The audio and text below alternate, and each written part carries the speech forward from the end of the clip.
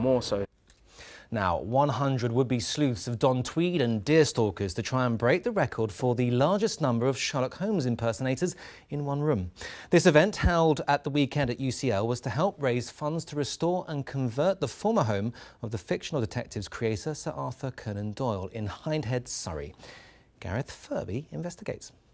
Hidden away on the edge of the Surrey Hills is a crumbling pile with a story to tell. This place is amazing and it's a little spooky.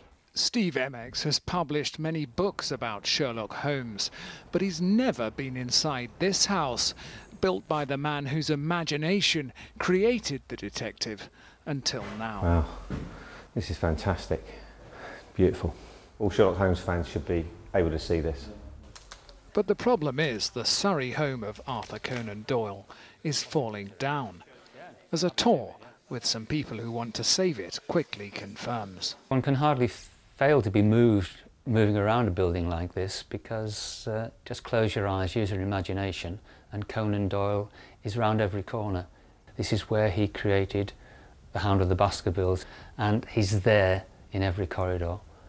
The cost of restoration and conversion to a special school is said to be around £2.5 million, and it just got a step closer. This may have never been seen before. Perhaps the largest gathering of people dressed as Sherlock Holmes, all converging on one lecture theatre to try to set a world record for the most Sherlocks in one room. I'm a big Sherlock fan, and luckily I've got a son who will join in the adventure. Very excited to be taking part in the Guinness World Record attempt. Because it's very interesting, he's a great detective. Yes. Yeah, elementary, dear Watson.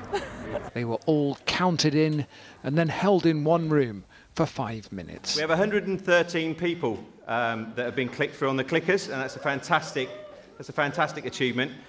Several £1,000s was raised to help restore the Conan Doyle home, and we'll learn later this week if a new world record was set.